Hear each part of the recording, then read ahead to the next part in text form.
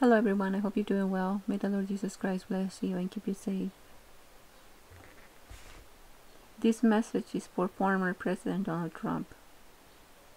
Maybe this message will never get to him, but if it does, this message is from the Lord Almighty.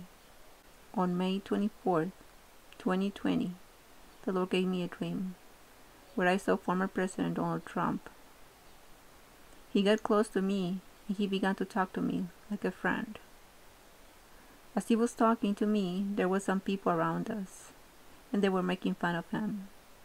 But he didn't mind. And he told me, sometimes I get a bump on my face, and I try to get rid of. And I said, you have to take it out from the root, otherwise it will come back again, like a pimple. And then I woke up from the dream. The interpretation of the dream. Former President Donald Trump.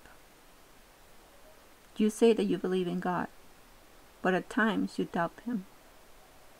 Keep your faith strong and don't let anyone deceive you.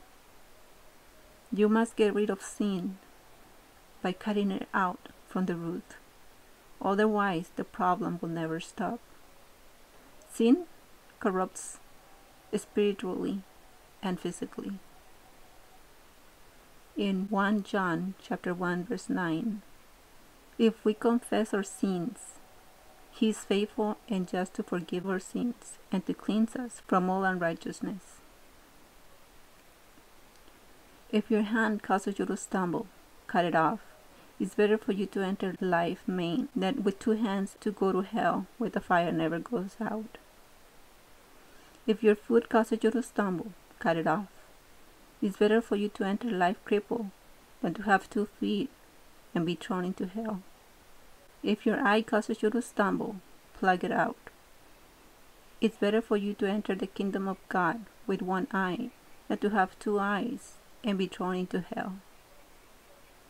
If we confess our sins, He is faithful and just to forgive us our sins and to cleanse us from all unrighteousness.